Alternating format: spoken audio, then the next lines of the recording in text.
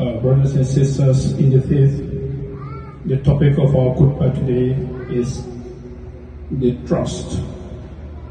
In the Quran, in Arabic, we call it amaanah. So during the course of this khutbah today, when I mention amaanah, I'm referring to the trust. أيها المسلمون، جاء رجل إلى رسول الله صلى الله عليه وسلم يسأل عن الساعة، فقال صلى الله عليه وسلم: إذا ضيعت الأمانة فانتظروا ساعة. قال: وكيف إضاعتها؟ قال صلى الله عليه وسلم: إذا أسندت الأمور إلى غير أهلها فانتظروا ساعة. What I mean? There is a man who came to the Prophet Muhammad sallallahu alaihi wasallam. He's asking him about the judgment day, or in hadith they always say sa, because nobody knows when it's going to happen. So Rasul sallallahu alaihi wasallam, told the man that the time in this life when people lost the trust, people don't trust each other no more. Husband they trust the wife don't trust the husband, children don't trust their parent, population they don't trust the leadership, and so on so far. The teachers they trust the students they don't trust the neighbors, they don't trust each other.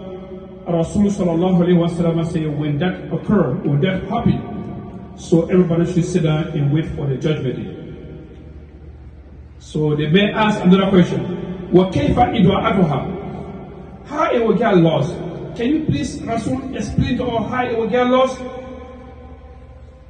Rasul sallallahu alaihi wasallam said, when people start to give responsibility to people, to someone who is not qualified, he is not worthy to get it.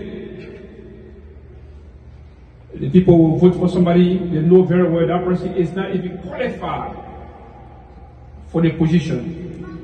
And then they will take him to put there, and they know very well that that person is not qualified for the position, and Rasul say we should wait for the judgment day.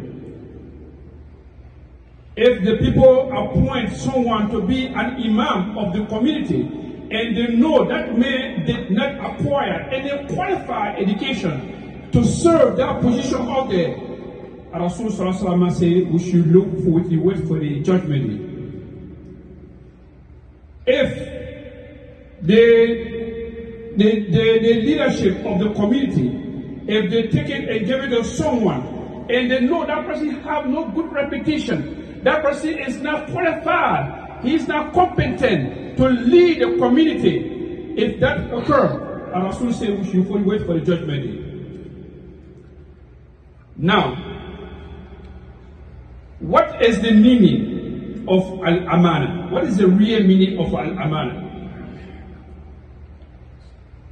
In Shar'an, in the Islamic theology, the al-amanah real meaning is ada'u haqqillahi bi-ibadatihi wa ikhlas ad-din lahu wal qiyam bi huquq al-khalqi min ghayr taqsir. When we talk about al-amanah all the time, what we're talking about with al-amanah means you must worship Allah to the best of your ability. That's the first amanah. When you pray, you should pray on time. Before you pray, you make the good wudu. When you make a sujood, you should do it on time. You should do it correctly. Don't rush with it. When you make a sujood, you should, whatever you should want to say in the sujood, will ruku and see, that is the al-amanah. If you're fasting for Allah subhanahu wa ta'ala, you should know that Allah subhanahu wa ta'ala is the one that ordered you to fast for Him. So you should fast correctly. Don't fast because of the people are looking at you, but when you go out of the sight of the people, you go eat, you go to McDonald's, you go somewhere, you driving around, then you come back in the evening and say you're fasting, that you lost al-aman, that means you don't have al-aman. When you're going to give the zakat, give to the needy people. Even if you have somebody who is your relative, who is need help, give that person zakat. Any needy people in the community, be a Muslim or non-Muslim, give them the zakat. And so on so forth. When you go to Hajj, don't go to Hajj because you want to go stand with Kaaba and take a picture so the whole world will see you and say, oh, that man went to Makkah, mashallah. Look at him over there, he's in Makkah. Yeah, I mean, I'm not saying it's haram, but that should not be your intention to show off. Your intention should be, I am going to Makkah, so Allah expired my sin, whatever sin I've committed. Before the time I was born up to the present, so Allah has to forgive everything. That's my mean here. That is the first amal. The second one, ikhlas adin lahu. And that go to the second one too. And when you worship Allah, the ikhlas, you should be sincere when you performing the religion of Allah subhanahu wa ta'ala. And then the last one, al-qiyam bi huquq al-khalqi min khair tafsir. That is the most difficult one. The people we interact with them on daily basis, be it to our job, be it even let's start for our family, you and your husband, you and your wife, you should give their right to them without any shortcoming. These are the three foundations, three basics of al-aman. When you're working with somebody, when you're working with an institution, don't say because there's something here, you clock in or something like that, you clock out, or you refuse to do the job, then when time comes, you clock out, you run, you go to your house, and then you expect the pay at the end of the week. So that is not al-aman. That is not good. Our interaction with people on daily basis, we should be very, very careful. Whatever we do, we should make sure we are sincere to Allah subhanahu wa ta'ala. We should be sincere to the people we deal with on daily basis. Because all this is for in what is called al-aman. That is why, brothers and sisters in the faith, the Islam give higher significant position to al-aman. Islam attached so many important to al-aman. Even the salat we're doing, it was presented to the heaven and earth. They said, no, Allah, we can't able to do it. We can't stand it. We're not able to do it. But the human being say, yeah, we can't able to do it. That's why we are doing it right now.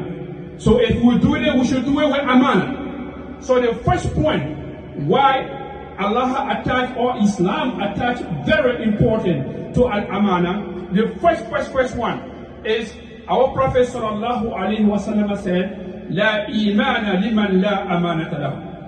Any human being, you can get shahada, you can be a Muslim, but so long you are not trustworthy. Our Rasul sallallahu alaihi wasallam, not me. He said in the authentic hadith that me, if the people don't trust you, people you socialize with them, people you interact with them, everybody knows, oh, that man don't trust you. You gave me the money, you go back, you're not going to get that money no more. There is no trust. Nobody trusts you. You trust him with your family, it becomes a disaster. You trust him with anything. You know, if you agree, so, oh, you know what, I'm sending you money to build a house for me back home because we are busy here in the diaspora. Before you go there, you can't even see no land, you can't see no house. A lot of people experience it here.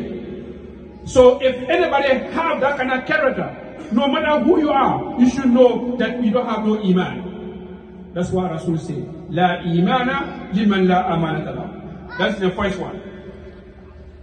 That's why even our prophets, the messengers Allah has sent before the Prophet Muhammad sallallahu alaihi wasallam, all of them, the first statement that used to come from their mouth when they go to their people to go preach, the first thing they will say, Inni Rasulullah, Inni Rasulun Amin. Inni Rasulun Amin. Inni Lakum Rasulun Amin. Allah has sent me, people, you don't know who I am, but Allah has sent me to you as a messenger, but I am trustworthy.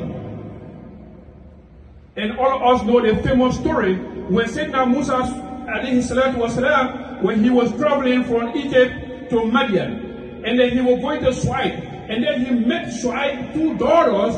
They are standing over there. They want to get water. They cannot able to get water because there are so many men over there. So normally their father is very old. He can't able to go. He was another prophet at this time. So they said, now Musa saw them. Why you sitting down here? You can't go get the water. They said, no, we are only 2, or female. We don't have no strength. We're not able to go fight for water over there. So we wait until everybody finish before we get water. So they said, now Musa said, okay, I will help you. He went there. He went there, and then he found he got the water. And then when these 2 girls went to their father, Sidna Shuaib, they told their father, they said, Daddy, we met a gentleman today. This man, he's very, very strong. And not only strong, he's trustworthy. He's strong because he got the water for them. The time they normally consume to get the water over the Sayyidina Musa was very physically built, and then he was strong, so he might be better. They said, we are asking you to hire him, not because he's strong, but he's trustworthy. They're trustworthy, why? Because the 2 girls were walking in front of Sayyidina Musa said, no, you can't do that. Because we all know, we the men, when the women passing, shaking their butt in front of us, Sayyidina Musa said, Islamically, that is not good. So what you do, you walk behind me, I will walk in front of you. So this girl said, my dad, if you hire this man, this man is good, he's strong, but he's trustworthy. If some people, as soon as they give you small little favor, the second thing they ask for your telephone number. Then the second thing they say, oh, can I go visit you? The third they say they want to sleep with you.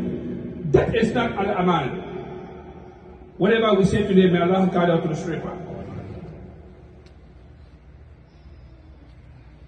And Sayyidina Nuh alayhi salam, he too had a similar incident.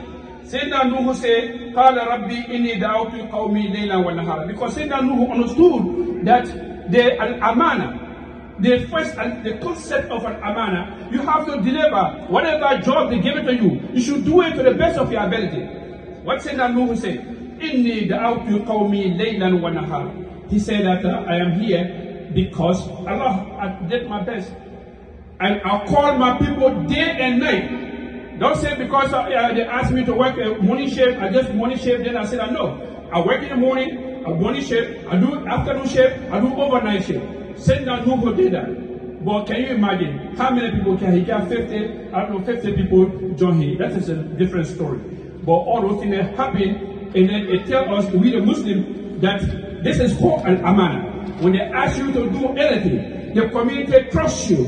The masjid, the imam, they trust you. That's one of the things. Even if they trust you to teach the people tajweed, make sure you do it to the best of your ability, or more. If they trust you, somebody trusts you, oh, my brother, I'm traveling to Africa, can you please keep eye on my family? Be trustworthy. The same way